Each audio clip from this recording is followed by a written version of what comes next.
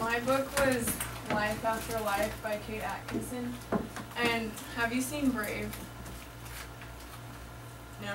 Okay, so in Brave, basically, it's the girl, and she's like an Irish princess, and she wants to change her fate and all that kind of stuff. But her family gets turned into bears. And so the main character is Ursula Todd, and Ursula means little bear in, I don't know in what, but it means little bear, and so I thought that was funny, that kind of like parallel. And then her brother also is named Teddy, and she names that after the bear too.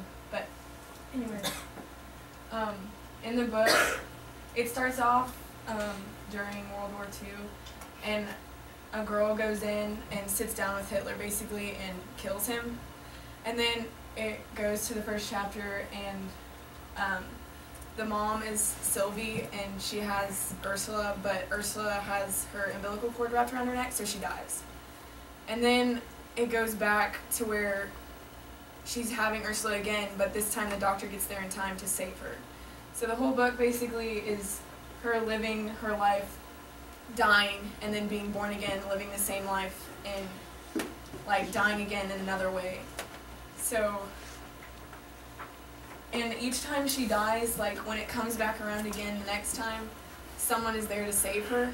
Like one time, she and her family are going to the beach, and her and her sister go in the water, and she drowns. And so then when it comes back around again, a man sees them go into the water and sees Ursula go under, and so he goes and saves her, and then so she keeps going with her life until the next thing happens and she dies again. So basically Kate Atkinson is saying a lot about fate and destiny, and how the things that influence your life, or the people that influence your life, can take you on whole different paths. Like when she gets older, she goes through phases. Like she went through a Hitler phase where she was like part of that, and then another time she is in a relationship with an abusive husband, and he ends up killing her and all this stuff, or she gets depressed and kills herself. And so she just like goes on all these different paths pretty much the whole book.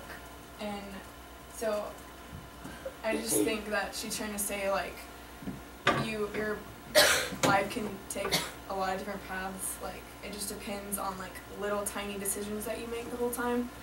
But in real life, you can't actually have all the choices like Ursula has. And I don't want to ruin the ending, but it's really good. I really liked it. It's really confusing also though, because like it like goes back so much, and like she dies like 5 times from like the same thing, and like she has to find a way to like fix it so that she doesn't die. And